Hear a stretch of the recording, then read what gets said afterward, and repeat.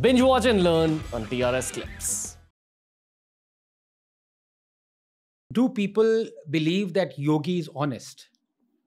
I'll tell you what. Have you watched a horror movie in your life? Oh, yes. So often the ghost... The Shining. Oh, perfect. Oh, my God. The ghost in the horror movie comes at the end usually. Yes. You know, usually. Yes. Now, Muslims and Christians in our country are the characters in the horror movie. Yeah. And Yogi Ji and Amit Shah are the ghosts that are coming at the end. That's how Muslims and Christians in our country view Yogi Ji and Amit Shah. Honestly, at least in urban centers, when you go for parties, there will be lots of non-Hindus very against Modi. Yeah. And they will use these two folks as poster boys. That's urban perspective. Yeah. I'm 100% sure outside of the big cities, perspective is different. And in drawing out this narrative for you, I forgot your question. What did you ask? No, my question was, do people perceive Yogi as honest? People are scared of him. Yeah, I can talk for Mumbai. Right. And the circles that I roam, people are extremely afraid. Very gangs of Wasseypur vibe. Mumbai aake bulldozer thoda chalayega. They think that whatever his intensity that he has brought in UP will be the intensity he brings for India as well. And minorities are afraid. And usually in urban centers, you hear a lot of the minority angles in house Which parties. Which is strange. And I don't know why. I think it's a lot of,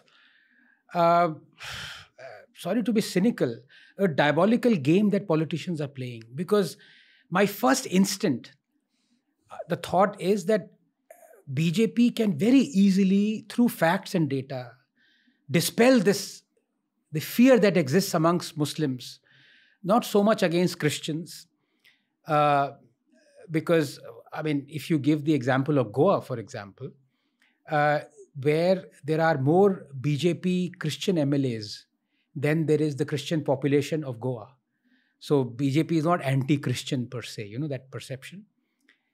But this perception of BJP being anti-Muslim, I have narrated so many times that Modi has done more for Muslims than he has for Hindus. Hard facts.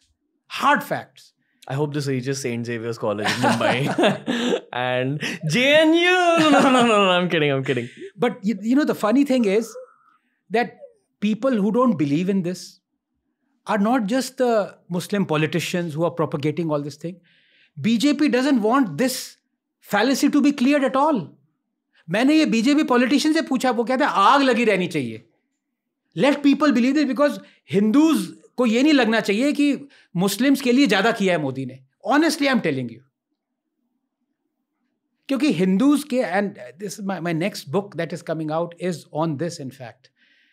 Hindus are the 8th class citizens of this country, where I prove constitutionally, legally, through parliament, through society, that Hindus are being actively discriminated against. It is not the Muslims and the Christians who are being constitutionally discriminated against. It is the Hindus. I dated a Christian girl fairly recently. Amazing. Just one. Yeah, just one. A good, nice relationship. Very intelligent, very well read. If we ever spoke about politics, anything that I would relay through the show, if it was slightly against her fear of the government, she'd say, yeah, spoken like a true person from the majority. So I don't know, man. I get afraid to speak on behalf of minorities also. The biggest thing that happened that was perceived to be anti-Christian was, you remember those church attacks that happened in 2014?